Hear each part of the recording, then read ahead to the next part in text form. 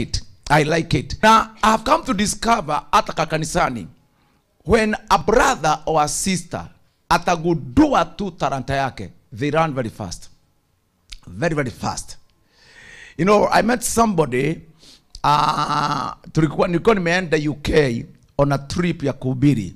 And another friend of mine alikuwa ameenda business tour. Na siku moja tukiwa Central London, I think somewhere Eastern London, kukawa na harusi kubwa sana ya rafiki yetu who was a Ghanaian. Akaambia Bishop, mimi nilikuwa hoka. Tulikuwa tunakaa nyumba ambaye mke wangu angeweka miguu, tunawekelea ugali kwa miguu yake ndio meza. Bishop, nikekosa 100 ya kupeleka mtoto hospitali. Lakasema lakini one day nikaanza bio. Hallelujah. Na bio yake alianza niambia, aliona mzee mmoja akona wholesale. Ameandika hii duka nataka kuiuza. Nataka kuuza hii duka na vitu yake. Akaenda na hana kitu. Akamwambia nipe hii duka sasa. And I promise you within 2 weeks nitakuandikia check. Akamwambia niamini. Alipoingia hiyo duka aliuza na ile bio kali. Within 2 weeks. Hata kama hakuwa amefungua current account, alikuwa amefungua na amepewa checkbook na akaandika check. Akasema Bishop, I discovered kuna maisha ambao ukiashika hivi utaenda bio sana. Hata katika mambo ya kuhubiri wapendwa. Hii mambo unaona huduma. Unaweza hubiri miaka mingi, lakini the moment utahubiri na gift. Kuna kuhubiri vile wewe unasikia. Kawaida pastor, level, bishop, hii mambo ya title, mambo ya kiofisi, like no nimekuwa huduma kule. But I admit the truth. Sasa nimekuwa Trans Nzoia. Lakini although nilienda kama overseer wa kanisa, kile kilifaidi watu wa Trans Nzoia na North Rift sana na watu wa Shingishu is not the title, is not the status, is the gift. Is the gift. Hallelujah. I discovered nilipokuwa nikodeni wachungaji, kuna mahali Mungu alifika akaanza kunionyesha huduma zao na karama zao na nyumba zao. And I tell you, ordination ikabadilika, ikaanza kuwa mkutano wa unabii. The gift ndio iliwafaidi. Mpango ni mzuri, lakini gift ikianza kazi wapendwa, mtu usikia kwenda bio. In fact niambia watu baada ya ordination, nasikia tu natamani crusade. Nasikia kuna nguvu ndani yangu imeinuka. Ni kama sitaki kurudi. I want to prophesy again. I want to reach out. Because gift ikianza hukuweka kwa bio fulani. Na leo ningetaka kwa neema ya Kristo uweke chini mzigo mzito. Kwa maana kuna bio ya gift. Like now kama una gift ya healing, the more unaponya watu, badala ya kuchoka, the more unasikia kuponya zaidi. Kama uko na gift ya prophecy, kama uko na gift yoyote hata miracle, the moment gift inaanza kazi, hakuna mtu anachoka. I do a crusade. I remember one time to go a crusade, and I remember the gift of healing ikaanza kazi. Healing and not of knowledge. Na kuna tulianza na kuponya msichana bubu. Mwingine mzee alikuwa kipofu. Do you know, wakati na hiyo ilianza saa 1 usiku, saa 1 jioni. Saa ile crusade atakao kuisha ndio miracles ilianza. Jamani, let me to the truth. Hiyo mkutano tuliombea watu karibu mpaka saa 4 usiku. Personally niliombea watu nikaanza kufaint. Ikabidi nifichwe pahali. Maana nilifichwa, watu wakanitafuta, wakajaa ndani ya nyumba. Tukarudi kwa uwanja, watu wanapanga mpaka kwa barabara. Usiku huo kuliokoka watu wa zaidi ya 300. Mighty healing. Kanisa ambao tulifungua the following day ilijaa mpaka compound. Nobody wanted to go home. Nobody. Another time tulikuwa na crusade kubwa sana Tara town. And the gift of healing ikaanza kufanya kazi. Jameni, Mungu wa Tara, saa 2 siku duka zilifungwa, watu walisahau kwenda nyumbani, uwaja ukajaa. Nilikuwa na church van, Mungu akaponya. Nikajaribu kujizuia, Mungu anaponya. Nikaenda kwa church van nikajifungia, watu wakaizunguka, wamezia Nairobi. Nikatoka nje, wakaponywa zaidi. Nikasema Mungu wangu, this powerful. When the gift and talent zinaanza kazi, your family will celebrate. Hata utasikia vile huwa unachoka sana, kuchoka mikono, kuchoka akili. Huchoki sasa, huchoki. Na leo nataka tuweke chini kila mzigo, for God want to give you refreshment. Bwana anataka kupatia furaha ya talanta, furaha ya gift. Amen. Now, hebu tuone mambo kadhaa, areas ambazo mtu anahitaji, na hii ni areas maana iniambia anahitaji kabisa katika, na hizi area if you work on them, things you change in your life. Number one, areas of attack in life. Mzigo moja ambao watakiwa kushughulikiwa na watu hawajui, ni sehemu zimeubika katika maisha ya mtu ambazo unapata mashambulizi inaoendelea kila wakati. Areas of attack. Areas of attack. Amen. Praise God. Sijui kama mnaelewa ulimwengu wa kiroho. Ulimwengu wa kiroho na ulimwengu physical, hii tunaona haifanani. Do you know unaweza kuwa umeketi hapo na katika ulimwengu wa kiroho, Bwana George, wewe ndio president wa Kenya.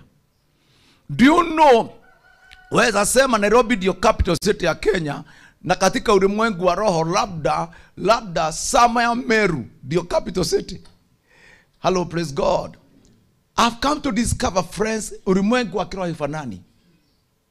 Sometimes unakuta umeenda crusade Mombasa, umeenda crusade Lamu, umeenda crusade Machakos, umeenda crusade Murang'a, Meru. Unapata mchawi ambaye anakiri kwamba ndiye anatawala barabara za Kenya.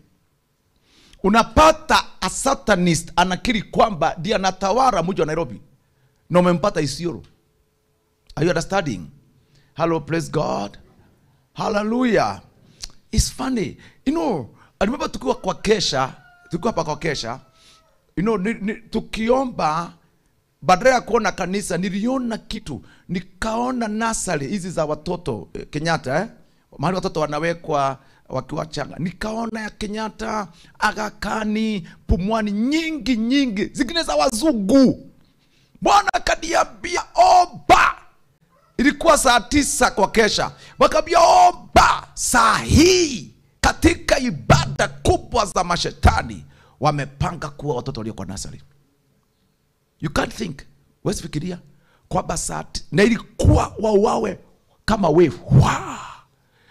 And I interceded. Bwana kaniambia hiyo imesimama, wako salama.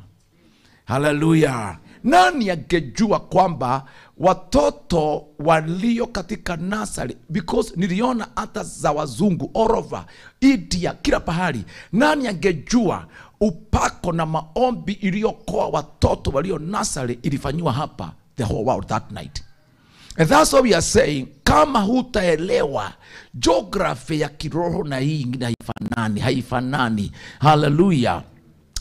Na katika mpangilio na ujaja wa mapepo, kuna mambo mengi sana Wakristo hawajui. Kwa sababu sisi tunatembeaga mambo juju. Let me tell the truth. Na niambia watu the other day kwa hii kanisa, na msikize vizuri. Muwe very careful na kitu kinaitwa entry point.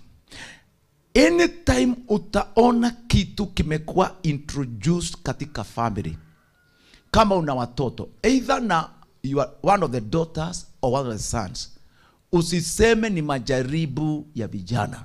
No. Attack it immediately. Attack it immediately. Hasa kama inakuwa introduced na firstborn. Don't say ni majaribu. Satani hafanyi accident. Sisi tunaitaka accident. Shetani kile akonao ni program. One day I had a lady in the office, akambia Bishop, kuna mtu alikuja kwa nyumba akajaribu kunirape. Nikamwambia si kujaribu kukurape, already kuna program ya rape. wewe usipofunga na kuomba, there's something wrong. Kabia, are you ready to ombe? Hakuelewa. Actually that lady, the same house kulikuja mtu akamrape na ikawa ndiye alimuoa doa ambao ni ya kishetani. That lady sasa namhurumia. Ukiona umeenda kwa barabara, baba King'ori, accident kimefanyika njia Nyahururu, usiseme tu ni ajali. In the world ya shetani is a program. Simamisha hiyo gari na useme, shetani mpango ulio nao wa ajali, wa kuleta maafa, wa kuleta mambo ya vifo, ya kuleta mambo ya ulemavu, ninasimamisha mpango. I cancel that program by the blood of Jesus Christ. Kwa sababu is a program. Ignore it. Ukikaka. Because normally shetani akona program si ya wale ambao hawajaokoka. Wale wameokoka anatafuta tu entry point. Ukiona for the first time unakopa mkate na maziwa mara na nini kwa kiosk, usifikiri tu uko chini. Abia Mungu tabia kama hii sijawahi iona kwangu, and I stop it. Hallelujah. Let me tell you, ukisema tu ni hali ya uchumi, shida kubwa. Utaona hiyo kitu itaingia pole pole. Kwanza wewe iku affect, tena iingie watoto wako. Na unajua kuna tabia ikiingia, let me tell you something. Mna nyinyi wakubwa, kuna watu wengi hapa ambao unafanana na kwenu mahali ulitoka. Hello, praise God. Kuna watu huobaoba sana.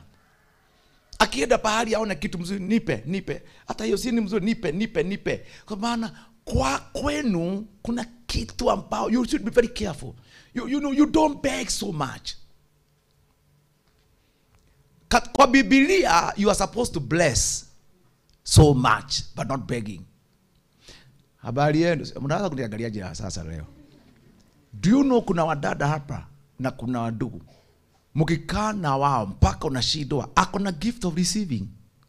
Kuna kana, hello, praise God. Hello, kutoa kuna msubua, kubariki, lakini kupokea. Kuna moja nimekemea the other day, kaambia sasa hata kama kuna upendo wa msalaba, naona kama wewe uko na kasoro, nikaambia nitakusaidia ukija kwa office deliverance. You have a big problem, big one. Kila wakati huumia, mkono, mguu, huwa anajali kama si ya gari ameguka bathroom. Na kila wakati ni WhatsApp, nisaidie. You have a big problem, a big one. Wewe mume wako mzee hata amehama, ameona it's too much now, too much. Na mzee sasa hajaokoka vile, ameitishwa, akaitishwa na wakana hiyo roho paka kakosa hewa kwa nyumba. Sasa wewe, habari yenu leo, mtakombolewa wapendwa. Hii mashetani inasumbua watu, lazima ende kuzimu. Hallelujah. I want you to be ubariki watu sana, ubariki. Amen. Ubariki. In fact, I'm trusting God tufungue makanisa na nini. Na ningetaka tukifua kanisa, I'm going to plan that by God's grace. Tungetaka kuweka memory for families. I went to a church across here somewhere, nikapata entrance ya kanisa, a certain family imeweka mlango tu wa kanisa na tiles pale ni 3 million. Nikabua, do you know, this a family wamebuku hii ni yao. Na nikabua sasa wanataka kuweka mlango mwingine na tiles, wameomba elders waweke ya 6 million. Na kwa maana baba yao anazeeka, anasema in case I die, please watoto wangu, hii hekalu, hii entrance daima ni yetu. Na anawapa, na ikikaa miaka 3, bring new things for the Lord. That's powerful. Hallelujah. Amen. Hata kitaka tukienda kikope siku moja, you know, the other day was praying, God, if you can bless me. Niko nimesema hapa kwa ile dome. Unajua ile house wa mama haijajengwa. If you can bless me, Lord, ningetaka kujenga hii. Hello, praise God. Na kama itasaurika, niandike ka break. And Bishop Gatimu, to the glory of God, donated ladies hostel kikopi. Pali. Ndio hata nikizeeka mimi mnaiona. Niambia God makai madadhima. Hallelujah. Amen. When others anasikia tu kwenda kulala kikopi na hakuna blanketi amenunua. Mimi nataka kujenga ulale. Na nikaenda nikasimama, kuna ofisi hapo tunajenga National Conference Office pale kwa entrance. Kama kuna kitu nimetamani Bwana nibariki nijenge, ni National Conference. Tutakuwa na headquarter 2 Apostolic Faith Church. Moja iko Kikopi, mahali ambapo ofisi kuu yaweza hudumia watu wakiwa wengi. Tunaita National Conference Office. Na tutajenga National Headquarter ofisi sasa. Sasa watu wakitaka kuja wengi, hawaji Nairobi, wanakuja wapi? Kule. Hapa ni ofisi. Amen. Hallelujah. Na ukumbuke ni ngali tuna deni ya Mungu. Mungu aniongezee miaka. Kuna project ambao ninaita, hallelujah, nimeibita jina altar number 1. Bishop Gatimu, altar number 1. Bishop Gatimu stroke Apostolic Faith Church, altar number 1. Bishop Gatimu stroke Apostolic Faith Church, altar number 2. I want to trust God. I'll build altars up to number 10 before I go to heaven. Hallelujah. Unapoota sijui na sungura, sijui na kibicho na jui na nyoka, mimi huota na madhabahu na maono ya kanisa. Badilikeni muone utukufu wapendwa. Hallelujah. Pigieni Yesu makofi, anaweza. Areas of attack. Areas of attack lazima tusifunge. Kwa maana some of us, praise the name of the Lord, kile wewe you are great woman, lakini kuna area ya mashambulishi ilifunguka na hujawahi anytime utatua. Na imekuwa hiyo ni kitu ambacho kama hutachukua uweke chini. Haya, kuna sehemu kadhaa. 1, attack in life or a family. Let's talk about attack in life or family. Kitu cha kwanza, shetani hutaka kuattack a son or a daughter. Kama uko na watoto, a son or a daughter, unakuta mtoto huwezi epuka, binti yako huwezi epuka, amefanya kitu ambacho moyo wako unachukia ajabu.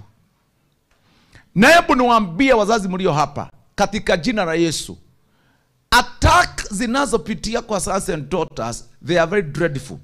Unakuta they are so demonic kwamba inakutia uoga na uchungu. Kuna wazazi anasikia sasa labda ahame, aache watoto.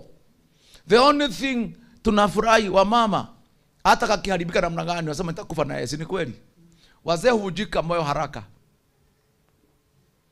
Lakini mama utakuta hata mtoto kama ako na nini, ni mwenda na nini, asema oyo tukukua nake. But the truth is, I want to assign you some work.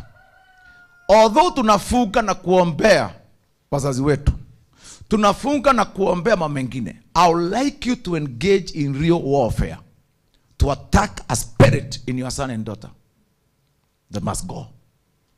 No siogope, omba no muite. Unajua shida yetu, mtoto wako amezoea kukuona ukimdiscipline. Let me advise you wazazi, mahali tumefika sasa, Amen. hata uwe mkali namna gani, hata oh my God, ni vizuri kuwa mkali of course, kama uwe na sura ya ukali, kwa maana upembelezi shetani, lakini kuna ukali ambao nataka mpokee kutoka kwa Bwana. Amen. Niwaambia kuna bishop wetu mmoja, mtoto wake alienda akawa Muislamu. Bishop, mtoto wa bishop. Na akaja mimi sasa, mami na dadi niko huku. Mama alimuangalia, mama akaamua kuataka. The following day, mwanaume anakuja tena, anaanza kusoma Qur'an kwa nyumba. Mama alirukia hiyo kofia na hiyo nywele. Akasema, Jehova, hatukuongea hivi na hatukupanga hivi, hii ni kazi. Mama akaomba, akashaburia, akamwambia, niangalie, nasema kama Yehova ishivyo, hii tabia lazima. Mama aliomba kimachozi. Alipoachia kijana jioni, kijana alikuja kama ameokoka. Sio pastor wa nje alimuombea, ni mzazi. We need to attack spiritually. You are mighty prophet. You are mighty prophet. Usiruhusu spirits. Unajua sasa huwezi epuka mtoto wako, huwezi epuka your son. Let me tell you the truth. Hata ukinunua lori, ununue shamba, baba, hutaridhiwa na mtoto wa huyu, ni mtoto wako atakuridhi. Na kama kuna program imeachiliwa ya kuharibu progress ya family, ni hali ya kuharibu sons and daughters. Utakapofika miaka retire, actually I always tell people, hata Hezekia alipoambiwa atakufa, aliambiwaje? Rudi kwa nyumba ujipange. Before you die, God give you chance kujipanga na nyumba. Utajipanga na nani sasa kama ni mlevi uko na kwa nyumba? Naomba msiepuke. Shika hiyo mwanaume, mwambie, ninakwambia you are my son and you are my daughter. Na nimesimama kukwambia kwamba kuna mambo lazima ishe. Na saa hiyo hautumii nguvu ya mzazi. Ninjua sasa shida. Kuna nguvu ambaye siku hizi itafanya kazi nusu. Mimi I've dealt with teenagers and I tell the truth in this church and not elsewhere. The powers. Mumesikia sasa shule. What is happening now? Shule kuna utawala aina mbili. Na watuambii, kuna utawala wa shule vile unapata principal kwa ofisi anachukua mtoto wako. Lakini sasa kwa dormitory ndani, wanafunzi wameanza kutawala. Kuna tabia lesbianism, ushetani umeingia huku. Na nimeanza kupata watoto hapa wananiambia mami bishop, mimi sirudi tena hiyo. There are our sons and daughters now in this church claiming watakuwa discourage. National schools discourage. Si kwa sababu ya classroom, so sababu ya ofisi, because principals are not able to control the dormitory. Actual students wameanza hata kudictate principal. Sasa nisamwambia principal, kwa hiyo aliambia principal, sikiza, si unatupatia ruhusa Friday, tunakuamuru we either go on Saturday au Saturday nyingine. Na akijaribu kucheza hiyo atachoma na hiyo shule yake. Mumesikia waliochoma, kwa sababu dormitories zinachoma, nani ameshikwa? Satanism in dormitories.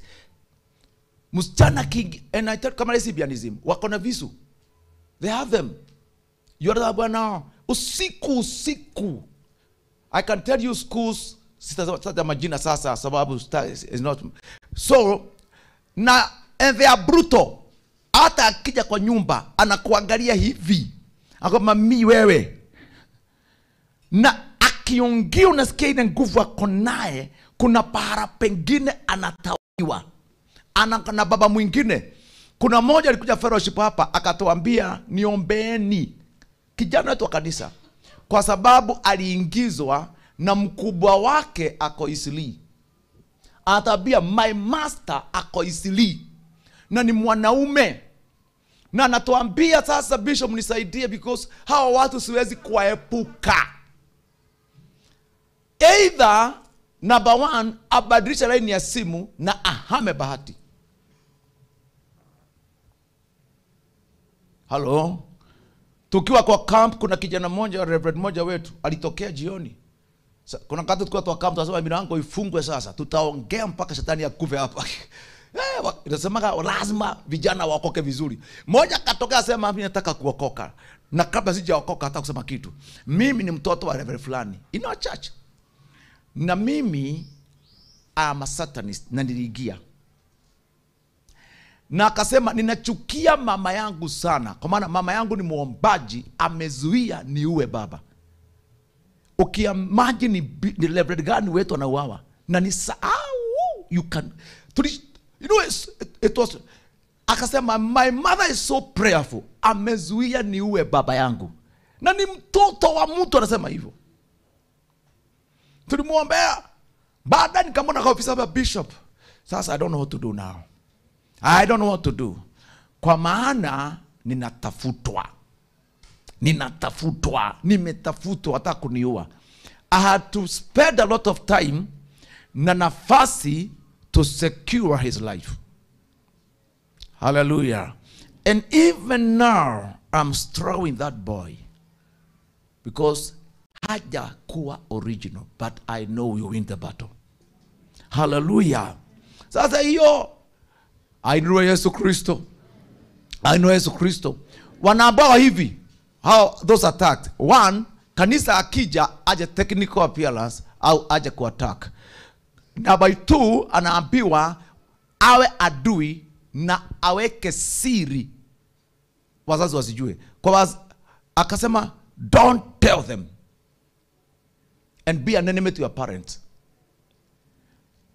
Mliona tulipoenda kuomba Nyeri, kuna kama kaniambia bishop, usiniache huku, usiniache, nataka kwenda na wewe Nairobi. Kwa nini?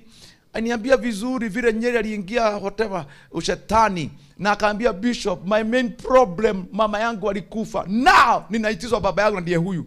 Bishop, I don't know what to do because they want my dad. Na akaambia ulipokuwa ukiniombea niliwaona wakaenda. Sasa hiyo hata ukiwa mkali namna gani, kama hutakuwa nabii na mwenye mamlaka, na tafadhali usiwe tu mzazi wa kulipa school fees. Usikuwe mzazi wa kununua mtu ugali akule ashibe. Nataka uwe mzazi ambao sasa una mamlaka ya prophet. Na msiachie kanisa watoto. Simama ambia mtoto, I want to speak to you now as a man of God. Hallelujah. Ijulikane kwamba uko hivyo. Another area very important is persistent lack. Unakuta kwamba kuna ukavu very strange. Hata ukichukua loan, kuna ukavu, kuna kukaukiwa, kuna kukosa ambao kuna zidi. Unafikiri kwamba ukichukua loan utaondoa. Unafikiri kwamba ukiingia sako utaondoa hiyo kitu. Unafikiri kwamba ukiajiriwa sijui utaondoa hiyo kitu. Lakini is an area ambao inahitaji sasa kuwa address na ito jina. Hallelujah. It's a weight. Ni uzito mkali. Unapata wewe unadili na real estate. Unauza manyumba na mashamba. Unapata mtu ndiye huyu. Shamba ya milioni 18. Akija tu kununua, siku ile mnaagana akulipe, anaenda. Anytime you get closer to payment, closer to market, closer to financial success, huwa deals zinaanguka. Ni kitu ambacho na hii ni kitu na Bible inasema kwamba weka chini kila mzigo mzito. What do you need to do? Let me say something. Hiyo area iangalie vizuri na uite jina na useme kama Yehova ishivyo, hii ni kitu kinaniletea uzito, lazima nikiweke chini. Amen. Do you know the moment utalenga hiyo area na upigane naye, utaenda mbali sana. Another area we need to address is now there's a time unakuta katika maisha mtu shetani au dunia huinua mtu au roho, either a person, a spirit, ambao ni agent wa shetani. It's true. You see friends, kitu kimoja cha kushinda maagent wa giza ni kuwa katika damu ya Yesu zaidi na kuishi maisha ambayo hauna mchezo. You know, I was so much, nilifikiria sana wakati my friend Twimsing aliniambia alipofanya nini? Retire. Amekuwa overseer wa kanisa 30 years. Retire. Siku ile aliretire, mwanamke alikuja kwa ofisi yake. Akamwambia, sasa mtumishi wa Mungu, I am a witch. Na miaka yako 30, assignment about repair ni kukuua wewe. Na nimejaribu kukuua for 30 years na sikukupata. Na sasa vile umeenda retire na umetoka kuwa kazi ya kuwa bishop, nasikia nimewezwa kabisa, nataka niokoke na nifichwe ndani ya Mungu. Na akamwambia vile walimpanga kumuua na ajali, kuangamiza familia yake all through. There are times either is a spirit or a person. Hello, praise God. Na huwa wanaweza badilika. Roho hii inakuja this time inajibadilika, au kuna mtu this year ndiye ametumika sana kuinukia, next year wabadilisha mwingine. Kama si hivyo, kuna roho fulani ambao ni agent wa shetani. Let me tell the truth, you need to deal with it. Hakuna wakati shetani atachoka aseme nimechoka acha niende. There's no way program hii ya maagent wa giza kufuata mtu kazini itaisha sababu tu atumekaa miaka mingi. You need to address it by God's grace. Another area ni tabia in you, or a habit in you, or a habit in a person closer to you. Tabia fulani ulio naye ambao haiwezi ruhusu uende bali, au tabia iliyo na mtu aliye karibu na wewe ambao huwezi epuka. Either ni mke wako, ni mume wako, ni mtoto wako, ni your sister. Unakuta wewe una tabia ambao haiwezi ruhusu uende bali, na tutakuwa na nafasi ya kugua hiyo maybe another day. Have you ever discovered, hello, praise God, sometimes the way unaamuka, the way you handle money, na vile kabisa unaongea, kuna vile mtu anakaa tabia fulani, unaona hii tabia haiwezi ruhusu uende bali. Hello, praise God. We umewahi tamani kuinua mtu aende bali, ukakuta ako na tabia ambao hairuhusu aende nini? Bali. Na waweza kuwa naye au ina mtu huwezi epuka, mumefugwa nila naye. Unakuta kwamba we need to deal with that. Another area is what we call a weakness building up. Kuna wakati hauna shida fulani, lakini kuna udhaifu unajijenga polepole. Kuna udhaifu, kuna area ya unyonge imeanza kujiunda pole pole. A weakness building up gradually. Gradually. Hallelujah. Now, mtu ujijua apendwa. Hallelujah. Nisalimieni, praise the Lord. Unakuta wakati wa corona kuna tabia, kuna udhaifu nimeanza, na unajiuda polepole. Na kama wewe katika roho wa Bwana you are sensitive, you deal with it haraka kitabu jiunde. Nimeanza a weakness. Maombi, kanisa, huduma. Kwa nyumba siku hizi ya muombi, the way unareport kazini, the way you manage issues, unakuta kuna weakness imeanza. And the more inaendelea hiyo weakness, hiyo udhaifu, hiyo area udhaifu, hiyo tabia udhaifu inazidi kujiuda. Sometimes ni weakness the way you speak. Kuna maneno huko unaongea zamani, siku hizi unaongea ovyo ovyo. Kuna tabia inajiuda. Na yaweza kuwa there are so many areas, nataka ujiangalie vizuri, kwa sababu ukijirudia unakuta kwamba kuna mambo siku anaongea. ninaanza kuongea. Kuna mwenendo sikuwa naye, nimeanza kuona hiyo mwenendo. Tabia ambao inajiuda, it needs to be now we're sensitive. Stop it. Stop it.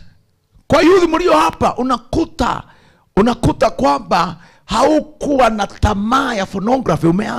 Ulikuwa umeanza inajiunda polepole. Haukuwa na tamaa ya wanawake, siku hizi una tamaa. Haukuwa na tamaa ya wanaume, wewe mwanamke uko hapa, umeanza kazini ma message nini, there is a weakness imeanza kuumbika in you, na hiyo sasa it has to be worked on and you were stopped. Praise the name of the Lord. Now sasa hizo ni areas of attack about you need to be. Part 2 about tunahitaji kuweka mzigo chini is what we call demonic presence. Demonic presence these days watu hawajui. Hiyo ndio number 2. A demonic presence. Number 1, a demon that is stationed somewhere. Kuna wakati family au mtu, kuna pepo ambao ilijipatia kikao pahali, na hiyo area katika maisha yako ukifika haupiti, ukifika unaisha, ukifika hapo haufaulu. Na hiyo station unagundua ikiendelea, even your sons and daughters wakifika hapo hawapiti. Now it is a station, a station. Ni kama haya, na wapendwa tusignore hivi vitu. Have you ever seen issues in a family? Msichana alifika pahali, baada ya kuolewa akaanguka. Anayemfuata baada ya kuolewa, kufika tu hapo akaanguka. Mwingine akaanguka, mwingine akaanguka. Ni kama kituo ambao watoto wako hugojewa. Kuna gani masomo? Unapata wakiingia tu university first year hawapiti hapo. Alikuwa Ikaton akafukuzwa. JKUAT ndiye huyu drugs. Ndiye huyu alikuwa KU mimba. They never finish a degree. Kituo fulani, a station. Na let me tell you the truth. Na usiogope. The moment utasema ninakataa hii roho na kituo hicho na kiamaliza na kiondoke, utaona wanaenda bali. Weka chini mzigo mzito unaozuia bio yako. Bwana asifiwe. Kwa sababu you know, kama mambo ikitendeka, kuna wakati unakuta kuna ulemavu fulani, unapata kuna pahara mkifika as a family au wewe mwenyewe ni kama mnagojewa. Kuna mapigo ya magonjwa ambao unakuta kila mtu wa miaka 40-50 hana ugonjwa ambao hauna tiba. Na kama una tiba, unaambiwa ni ugonjwa tu, utakuwa manage, utakufa na hiyo. Unakuta ni cancer, arthritis, huyo mwingine ni allergy ya kifua. Hakuna. Na let me tell you, waweza sema inaonekana hali ya hewa sijui damu gani. Let me tell the truth. Kukisimama mtu in that family, one of the daughters and son, asimame kama Joshua, asimame kama Caleb, aseme in the name of Jesus nimekataa hii, inaisha. Nilikuwa Mkoroini one day, a family walikuwa ilianza tu polepole. Mama moja akazaa mtoto mvulana, after 1 month akafa. Akaogopa sana. Haya. Mwingine akawa na mimba mtoto mvulana, after 1 month akafa. Do you know hiyo kitu difanyika mpaka unakuta kuna kaburi kama 10. Kukiwa na mazishi, ndugu mmoja hiyo family akasema hivi. Akasema mabishop mlio kwa mazishi na mapastors na wazee wa kanisa msiondoke. Msiondoke. Msiondoke. Na yeye alipewa peane vote of thanks. Na ambia tu kuna chakula ya mazishi pale juu. hata watu wakae kwa hema, wageni baada ya watu wakae kwa hema, sema msiondoke. Nani haoni ni kaburi? Akasema nataka tukatae hii hali ya watoto boys kukufa immediately wakizaliwa. Watu wakasema wewe umeibisha, ati you are washing our dirty linen in the public. Akasema mnasema na waibisha mbele ya watu, nani haoni? Si wamekuja mazishi na walikuja hapa the other day. Watu wakaoba, mabishop wakaoba, wakasema in the name of Jesus Christ tumesema ishe. Kutoka siku hiyo hakuna mvulana amaikufa, wanaishi. Kama hakungekuwa na mtu wa kusema hivyo, mseme tu ni ajali, kungeendelea. Inaitwa a station ambao a demonic power inagojea nyinyi, na inatoa mtu aseme iishe. Hallelujah. Bwana asifiwe. Kwa maana ainiambia mama angepata mimba, aende scan, akiwa mvulana already walikuwa hata uoga umewapanga kiakili. Haya, amen, praise God. Ingine sasa ni kile kimetajwa katika kitabu cha Ephesians chapter 6. Ephesians chapter 6 verse 12 verse 10.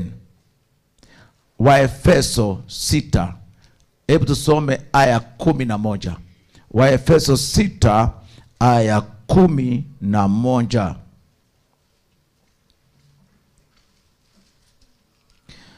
Vaeni silaha zote za Mungu mpate kuweza kuzipinga hila za shetani.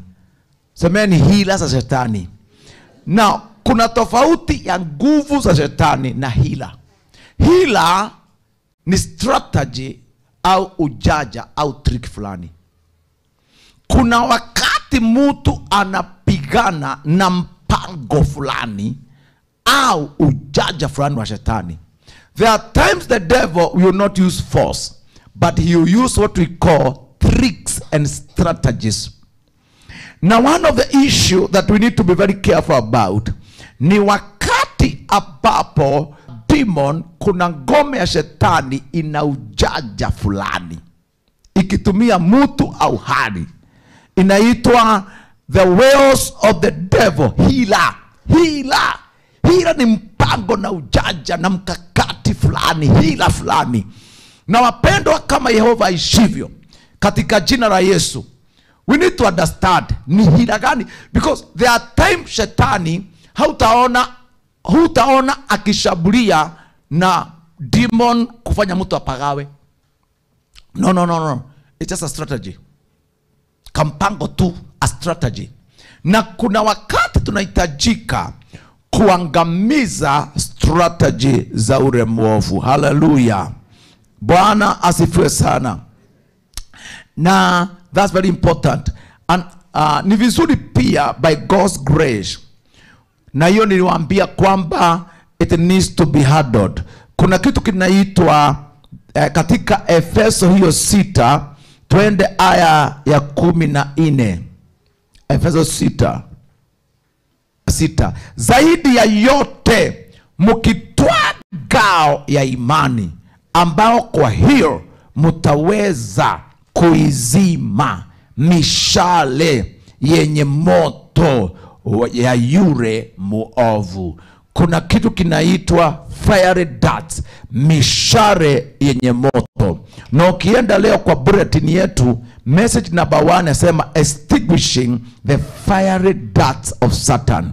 Utaona your message is very powerful. Fiery darts of Satan. Now, kuna I know Yesu Kristo. Amen. Kuna weakness ambao huumbika ndani ya mtu, ambao inahitaji sasa uweke ngao kwa moyo. Unaona mtu ambaye amekosa, umeangusha miradi mingi sana, hata family, kwa sababu ya kuvujika moyo. Kama si kuvujika moyo, kuchafuka. Kama si kuchafuka, kughadhabika moyo. Kwamba wewe hukasirika haraka, huchafuka moyo haraka. Mshale huo ulikuwa ukikugonga unatoa moto, ulikuwa unatumika sana na majeshi ya Kirumi. Haya, na in case ukiingia ndani unatoa moto ndani, ni kama risasi. Kuna wakati risasi ikiingia ndani inalipukia ndani. Kuna mtu akipiga risasi hutaona nje, unaambiwa ilipoingia iliangamiza kila kitu ndani, ikalipukia ndani. Kuna vitu shetani hutaka zilipukie ndani ya mtu, na kama moyo wako haujakingwa, nakwambia hiyo kitu ni shida kubwa. Unakuta mume wako, mke wako, mtu fulani kazini amekwambia tu jina ta limekweka kwa moyo, unasikia kuvuta hiyo kazi. Hello, praise God. Unajua kuna mtu mmoja na hiyo na nikasema nitamuombea sana kazini, na ni kazi permanent ya serikali, family inategemea. Kuna watu walimuinukia na maneno, kumuinukia tu hivi hivi, yeye huvunjika moyo haraka, akasema atachukua retirement na akatoka. Mahali alienda akaanza company. Hapo nao fellow workers wakamuinukia, na hiyo akafuka akaenda nyumbani, kaka nyumbani. Moyo ambao hupatwa haraka. Amen. Nataka kuambia kitu kimoja wapendwa. Kuna watu na kuna maroho ambao hushambulia moyo wa mtu au akili na mishale ya moto. Na unakuta kama hutakinga moyo wako, kama hutalinda uhai wako, hizo pepo na hizo hari na hao watu hawatakosa kutumiwa kurusha mshale kwa moyo. Unakuta tu asubuhi na ni Sunday, mtu amekuambia kitu ta, unasikia kabisa ungetaka kukaa bedroom ulia the whole day. Kazini unaamuka Monday, unashindwa ninaenda kazi sasa kukutana na mzee fulani ambao hebu niwaambie hivi, hautaishi kwa kuepuka watu, hautaishi kwa kuvunja family au kuwithdraw business. Utaishi kwa kuchukua ngao ya imani, ambao kwa hiyo utazima mishale yenye moto ya ule mwovu. Haleluya, haleluya. Hiyo ni kitu mtu katika maombi unajenga mapema. Kitaba ukutane na watu, kitaba whether anywhere, rise up early in the morning, pray and pray and pray mpaka Roho Mtakatifu akusaidie kusimamisha hiyo ngao ya kulinda moyo. That one is very important.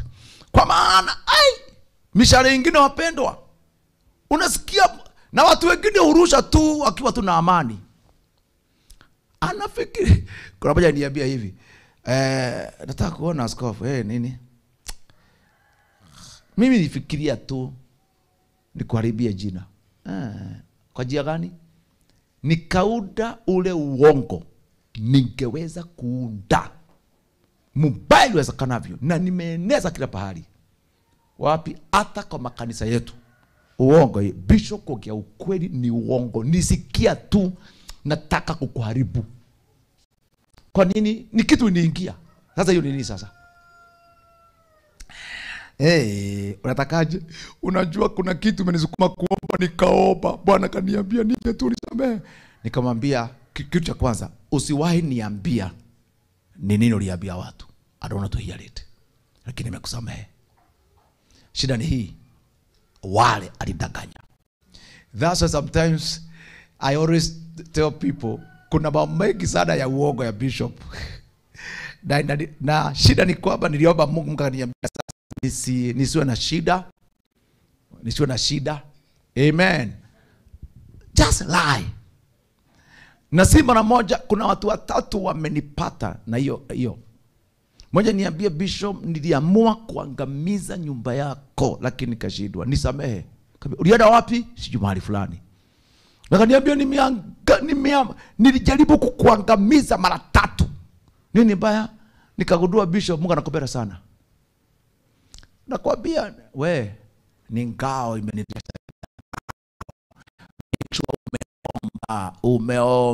Umeomba. Kuna vitu mbili itakusaidia, ngao ya imani. Kitu cha tatu, kuwa rafiki ya Mungu. Kile kilirida Musa miaka yote ni kwamba yeye alikuwa rafiki ya nani? Ya Mungu. Ungemuinukia Musa, anaambia Musa, si wewe wameinukia, ondoka, Mungu anawapiga. Hata Aaron na ni ndugu yake na Miriam, Mungu aliambia Musa walete. Ngao ya imani, wapendwa. Na hiyo si kitu mtu uomba mpaka inaubika. Ngao ya imani si kitu utachukua bahari uvae. Unaomba. Roho wa Bwana anaiunda around your heart. Kwamba hata kama kuna mtu alikuwa, unajua kuna kijana mmoja aliniambia, "Nje bishop, mimi niambia Mungu anionyeshe maono yako. Sababu natafuta vile nitaiga mafuta uliyomwagwa." Uliomba, ulionaje? Akaambia, "Niliona umezungukwa na maadui, wanaume maadui wengi sana." Te maadui, si marafiki. No. Waliamua, bishop hata karibu nikuhurumie. What happened? Walipokuwa wanakuja, kukatoka wingu kutoka juu. Wingu likakubeba. Hawakukuona tena. Nini tadeka? Sauti katoka juu ikasema, hawatampata huyu, hawatampata. Nikamwambia, nashukuru Mungu amenificha. Si maadui huna, lakini you rather make urafiki wa ajabu na Mungu. In case watu watabadilika, hata wewe wingu likuzunguke. Amen. Utakapoenda kuomba, usiombe tu mahitaji wapendwa. Omba mpaka usikie Roho wa Bwana ameunda ndani ya moyo wako kitu ambacho kinaweza zima mishale. Haleluya. Kwa maana mishale iko. Na mshale huu hulenga moyo. Headquarter ya uhai. Ukivujika moyo, that's why mnaona shetani aliabua wakati wa Job aliabuaje? Don't touch the heart. Bwana asifiwe. Bwana asifiwe. Now, kitu kingine ambao tunahitaji kuangamiza katika mambo ya shetani is satanic project. Ukute kuna kitu cha kishetani, a project anaanzisha. Project fulani. Unakuta kwamba umegundua kwamba ukiangalia last year akaua your cousin. Kitabu mwaka huu, because Satan uses three things: fear and confusion. Anatumia sana fear, confusion na deception. Shetani hutumia uongo, hutumia uoga, amen, na pia hutumia that is fear, deception, whatever. Na akitumia hizo vitu, haitumii kwa njia ambao utacoordinate. Kwa maana what he does, ataenda kwa your brother uwe mtoto wake, and then kukakaa kidogo aende kwa your cousin, kukakaa kidogo aende, ni nyumba moja tu, lakini amejua ni yeye, lakini mwishoe atamaliza wote. Now unagundua kuna project imeanzishwa na lazima tuiangamize kwa damu ya Yesu Kristo. Hallelujah. Unapata sometimes your cousin alikuwa manager wa Absa Bank, ametoka. Mwingine alikuwa exporter, ameisha. Mwingine ndiye alikuwa ana supply vitu kwa nyumba yenu, ameanza kuwa mlevi. Na usipogundua, kuna wakati kuna project ya break marriages. Unakuta, si tuongee ukweli, ndugu yako alioa akatupa, dada yako akaolewa akatupwa, anko akaoa akatupa. You know, ukigundua project, nimegundua kuna project ya kuattack marriages, kuna project ya kuattack sons and daughters, kuna project ya watu kuvutwa kazi. Bwana asifiwe sana. Kuna project ya shetani najua imeanza, ya shetani ya watoto withdraw kutoka shule. Unakuta moja alikataa kukaa, mwingine alikataa, na wanatoka wanaolewa. No, listen carefully, na msiogope. Ukigundua hiyo project, stop it. nakwambia itasimama katika jina la Yesu Kristo. Itasimama. Hallelujah. Are you understanding, friends? Itasimama. Na leo katika, isipokuwa sasa kama ingekuwa seminar tungeendelea sana. Tungeenda ukiandika kapo ukinote one by one. Na baada ya ibada we address it one by one. Kwa maana tunaishi katika nyakati ambazo hutazuiliwa uabudu. Wewe abudu, lakini value yako imeisha. Amen. Kuna project ya kuzuia ndoa takatifu. Unakuta your sister ndio huyu karibu tu fanya harusi akaanguka. Huyu ni brother yake akaanguka. And then imeanza kuingia kwa watoto wako. Stop it! Stop it! Hallelujah. Nisalimieni, praise the name of the Lord. Are you understanding, friends? Bwana awalinde na awabariki. Amen. Tutaenda another day sasa. Sehemu ya tatu ambao ni very important, ambao ni sehemu moja ya kuangusha mzigo mzito, tunasemaga is human weakness. A human. Sasa hapa sio ni huwa na udhaifu wake kama mtu. A human weakness. Wewe mwenyewe kama mtu, kimaumbile, kiakili, the way you live, uko na some human weaknesses ambazo hata kama Mungu ataka kukimbia mbio hawezi kukutumia hata kipenda. Ambapo hata kama Mungu ana pesa kiasi gani ataka kupeana hawezi kukupa, because now the problem is not kupewa, the problem is not baraka hata hakuna. The problem is that uko na udhaifu wa kama mtu. I can read one or two. Amen, praise God. Kuna moja inakuwa a natural weakness ya kimaumbile.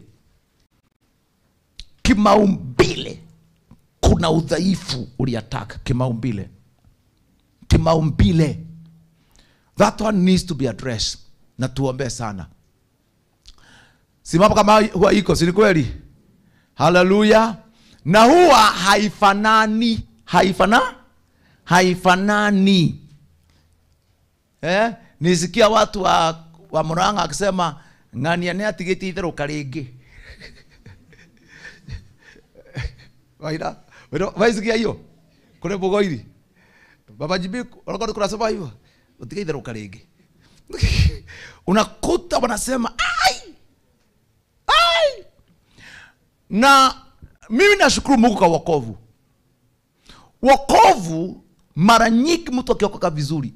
Wapendwa, mimi nimeona kwa hii huduma, nimeona mtu ambaye naturally alikuwa mjinga na alikuwa naturally akawikens fulani, nuru tu ya wokovu ikamuinua. Amen. Haya, mumeona kuna kijana moja, and my wife amezoea kumranga, sijui kule kama wa yeye ni mdhaifu tu, ni disabled. Mwangi wa Ilia amemwanjiri.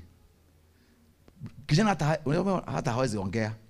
But the boy is getting a full salary. Hata kama kuna natural weakness, udhaifu wa kimaumbile. Nafikiri hii wokovu kuna mahali nuru itatokea tu pahali. I used to nilikuwa classmate for 4 years, I think 3.5 years. Na baba ya Emi Kosgei mwenyewe.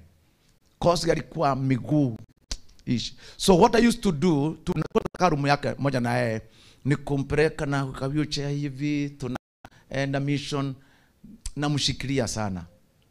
In fact, wakati Emi Kosgei alianza kuimba, nikifikiri nimwambie Emi, can I introduce myself to you? Bishop, don't introduce yourself to me. You are the man who took care of my dad. And that's why Emi Kosgei alikuja KU conference.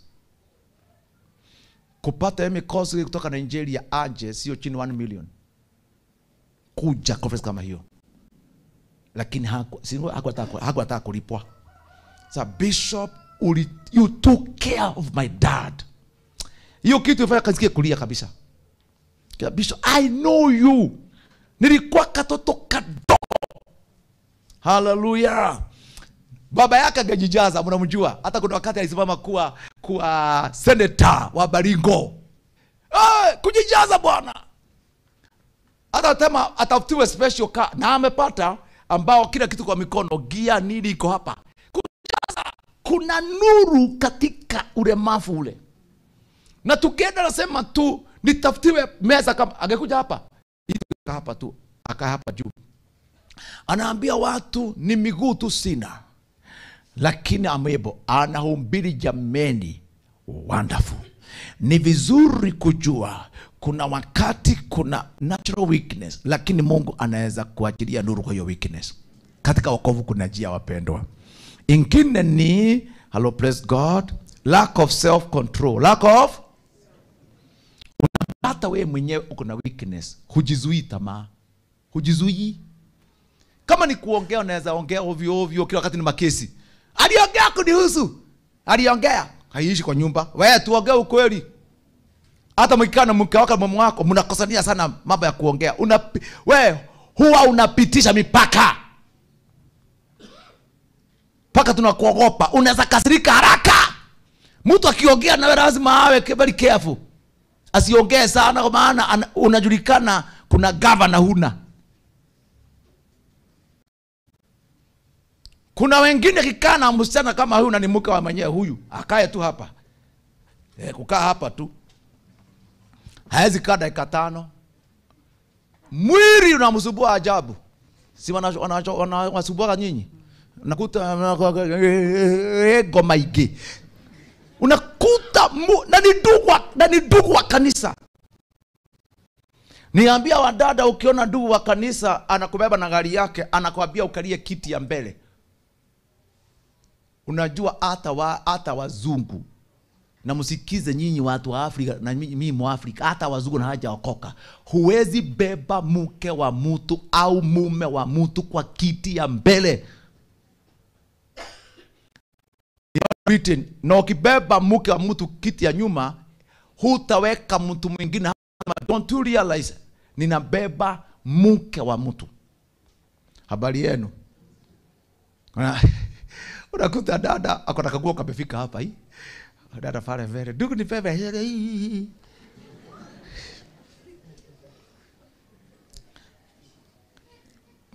Kuna wengine tabia ya self control inakuwa gabari. Unakuta ni mama kama huyu, mama kama wewe. Unaita George Mojo, uko wapi? Si upitie hapa kwangu, niko peke yangu, tukunywe au kuja unibebe. Anakuita, sisema uko hivyo. Unaita yeye, si ujo nipeleke pahali tuende na wewe. Wapi? Twende Murang'a na wewe, alafu twende sisi wawili. Ni sisi wawili twende mpaka usiku saa 6. Unajua kuna wadugu hana akili. Unakuta kuna mama anakuita mbebe, mwende Nakuru, wewe na yeye, mrudi usiku saa 8. Na anakuambia usiambie mke wako. Na wadugu hao nakuta akienda haambie mke wake. Mama, uko wapi? Niko tu area. Uko tu area. Kuna watu naturally alipookoka hakung'ang'ana akobolewe na tabia ya tamaa ya usherati. Self control ya opposite sex. Self control ya pesa. Self control nini? Ya pesa. Unajua na hiyo inafanya hata wewe Mungu akuheshimu. Sisi upokea pesa nyingi za watu. Unakwambia bishop, umeniombea nimepona, hii ni sacrifice. Hii ni mbegu. Tunamwambia weka kwa bahasha. Ukija kwa ofisi yangu utakosa bahasha kama karibu 100. Naambia hii nitapeana kanisani Sunday. Sasa ndio mnaogopaga nikiacha ndugu fulani naambia sasa shughulikia hao wageni. Hiyo tu bahasha utapeleka wapi? Shakuli washo mogoda.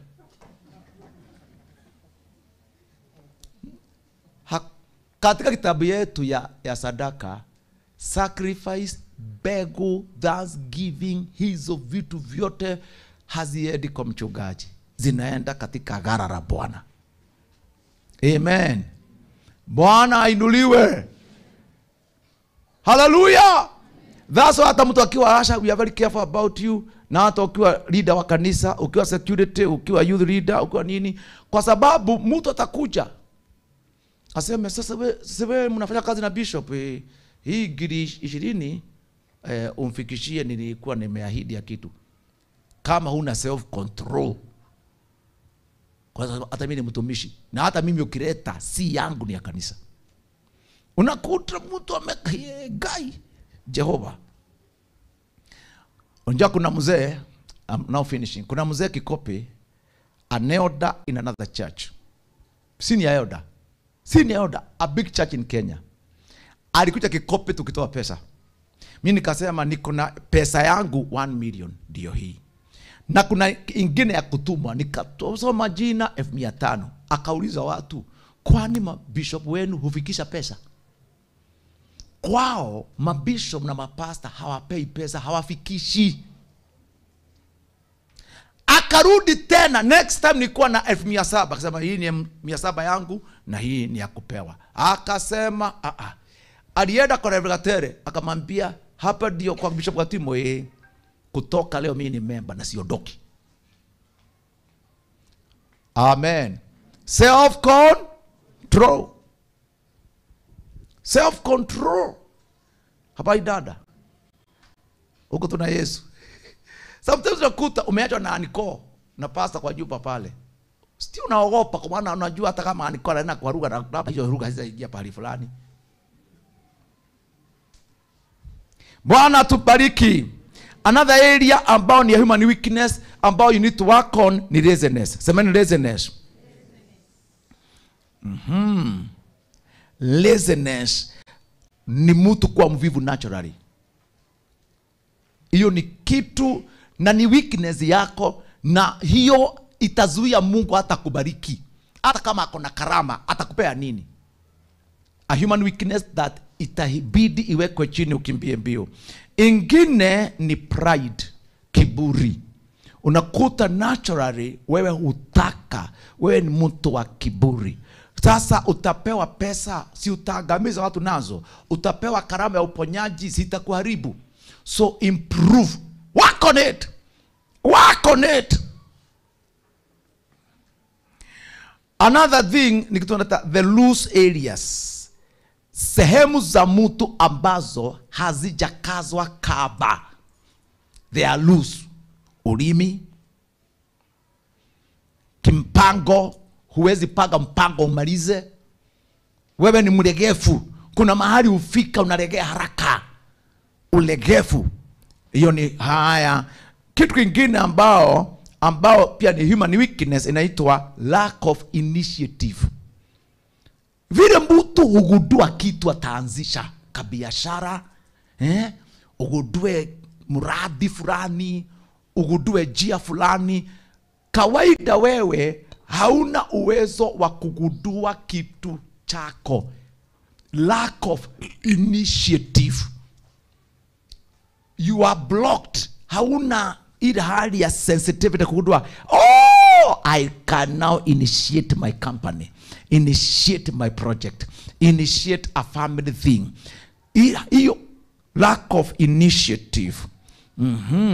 Na mambo kama hayo. Bwana asifiwe. Bwana asifiwe. Na kuna wakati mtu huwa una human weakness ya tabia ambao Mungu amengojea for a long time iondoke. A habit that God is waiting for a long time. And yet, hiyo inakuwa acquired. An acquired habit. Acquired habit. Ulipojiunga na mama fulani, kuna tabia tena ulipata kwa wao. Ukaenda set fulani, uka-acquire habit. Ku-acquire. Weakness ya mtu ambaye akienda meza nini? Tabia yao mpya. Akienda hapo, tabia mpya. Hata vijana nakuta kwamba amejiunga na mabeste wengine hapa, tabia yao. Mtu wa aina hiyo ambao ni kigeugeu, kuingiza mitindo mipya unaiga. Ukikuta watu wanakula miraa, ni kama unafikiri unafikiri ni spinach ambao haijapikwa.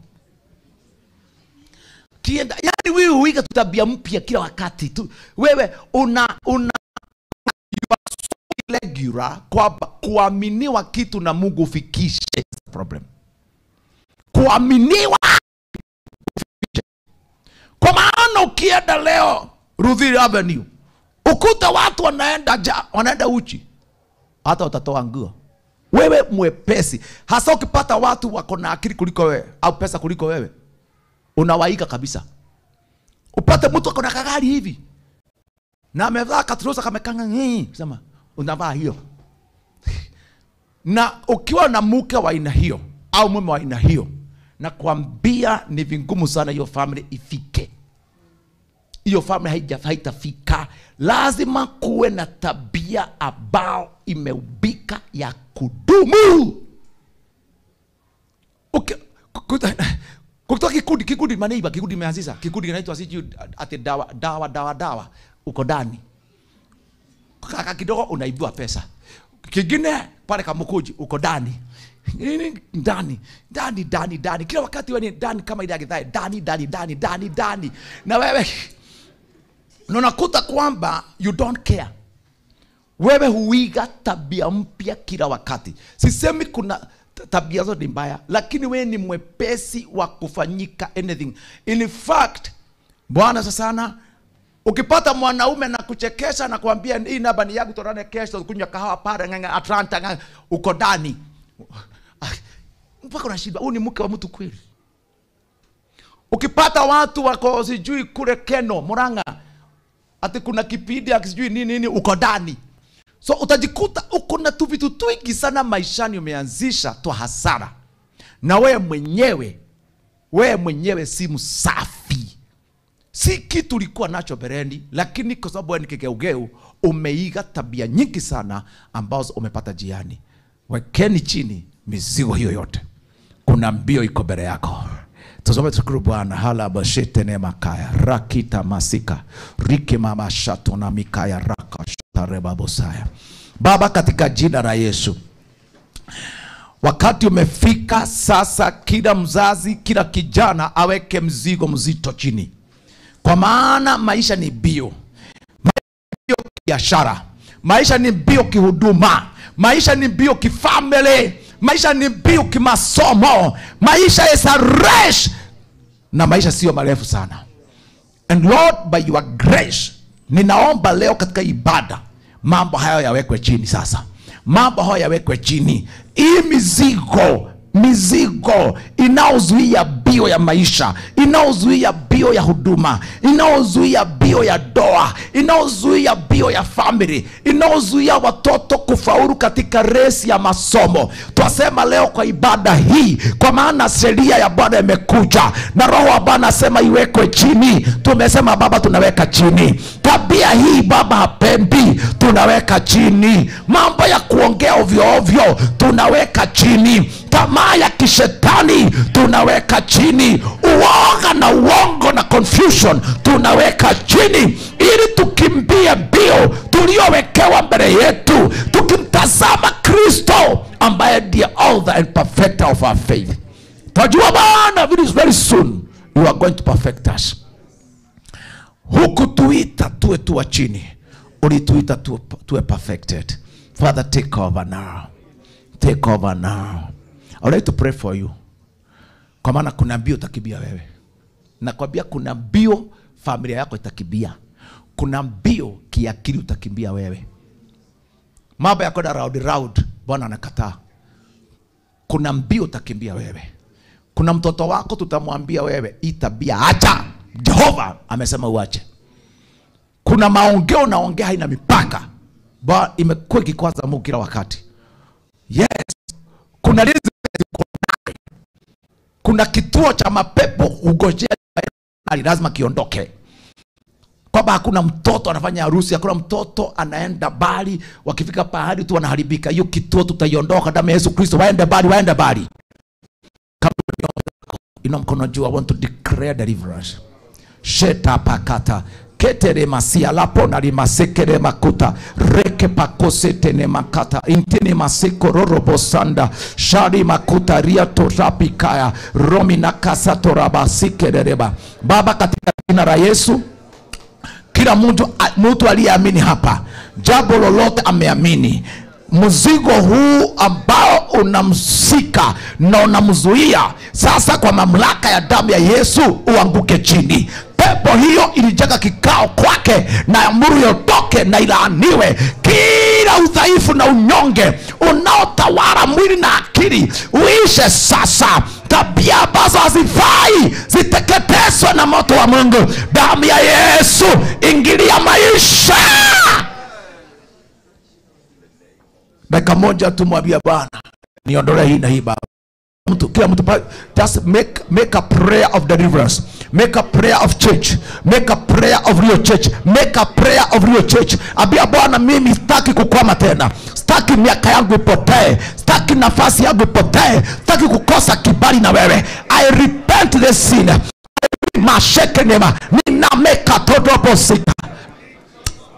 Baba, omba kabisa mpendwa, na achilia damu ya Yesu kaingilia kila mtu hapa, ikaleta ulinzi, ikaleta utakaso, ikaleta amani. Haidabose na makatara bose kerere baka. Katarabo. My God, my God, my God, my God, my God. Sababisha mabadiliko, sababisha utakaso. Paka ini masika, teke masiki rimaka, Roma nakatanda. Damu ya Kristo ingie, damu ya ikaleta utakaso na uhuisho. Asante Bwana. Baba, unaweza. Uko hapa yani mgonjwa, inapone. Kama Yehova ishi hiyo maumivu, kuna Mungu hapa. There are several people una attack ya acid ya tubu, commanded to cease kwa uwezo wa damu ya Kristo. Ya uponyaji huo mgongo wako ambao umeuma zaidi ya miaka 4, I declare healing in your backbone katika jina la Yesu mwana wa Mungu aliye hai.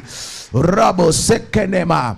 Kuna mtu mmoja on your thigh hapa nyuma, una growth inauma sana. Right now as I speak, Bwana anaichoma kwa uwezo wa damu ya Yesu Kristo. Bwana aweza, Bwana aweza, Bwana aweza, Bwana aweza. There's somebody ambao you are interceding for your son, amekuvuja moyo, yamekuwa kikwazo. Right now ukitoka kwa ibada, mtu wa kwanza atakaye kupata is your son. I say kuna your son unalia kwa ajili yake, na kuna jambo atakuambia, kuna jambo atakuambia, na kuna machozi atamwaga mbele yako. Mpokee, muombe, kwa maana the Lord is setting back your son in the name of Jesus Christ. Pokeeni uponyaji. Kila mtu ambaye ina mkono wako juu, kila vita unaopitia, either ni mishale unarushiwa na maneno ya watu au mapepo, na yangamiza kwa damu ya Yesu. Mahali unafanyia kazi, na agiza malaika wa Mungu waje, waagize customers, waagize ushindi, waagize biashara ya kufaulu, maripo isiyo kawaida. Bwana kuinue kifedha katika jina la Yesu. Naomba Bwana aanze ukurasa wa kukukomboa kutoka kwa madeni, uwe wa baraka sio wa kukopa. Damu ya Yesu ikuwezeshe katika Kristo. Tabana kuamini.